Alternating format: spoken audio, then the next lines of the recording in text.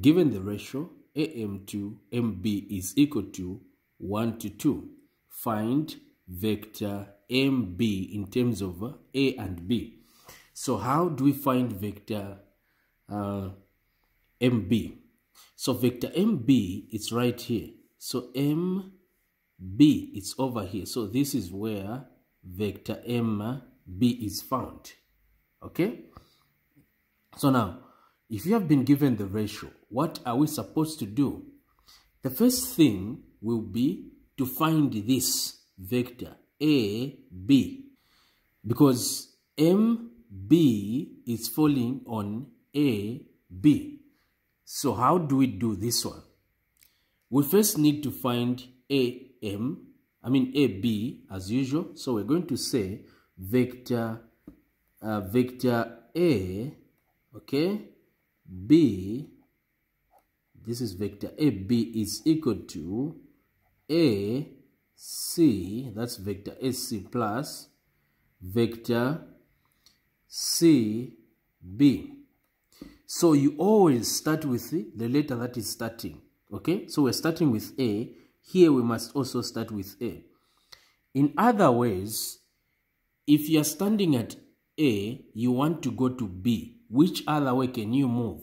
You can move from A to C, C to B. And this is what I've done.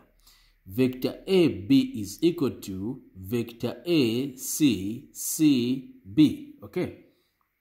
So maybe the question may be, we are looking for MB, but here we've started with AB. Why?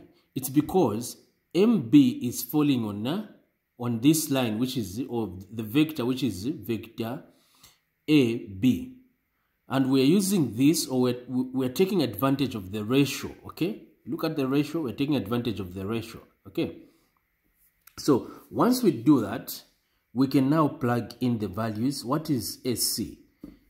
AC is a vector B there. We write it like that. What about CB? CB will just simply be plus a negative A, or vector negative A.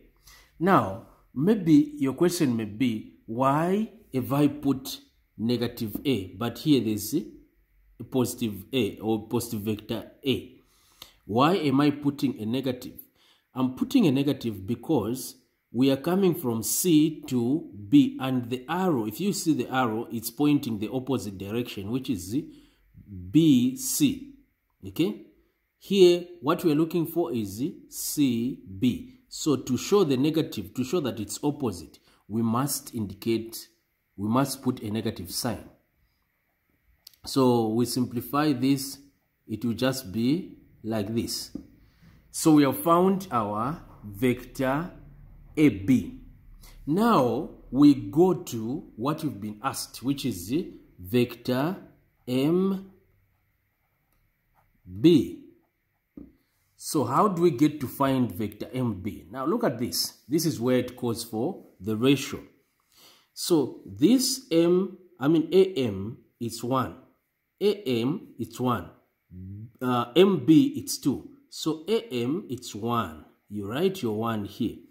And then MB it's 2. You write your 2 here. This is what you're looking for. So what you're going to do next will be to add these, or you add these ratios. So it will be 1 plus 2. It will give us a 3. So let me write here 1 plus a 2 is equal to a 3. So this 3 will simply be our denominator. So we're going to say 3. Have you seen? The total number will be 3. So now we check what we've been asked. This is MB. What number or what ratio is representing MB?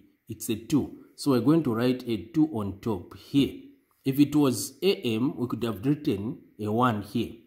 So after writing that, we multiply it by what we've found. We multiply it by vector AB. So what is vector AB? That is B minus A, like that. Minus vector A, like that. And this is our solution. So this is how we get to find or to use the ratios, or this is how ratios work. Thank you and bye-bye.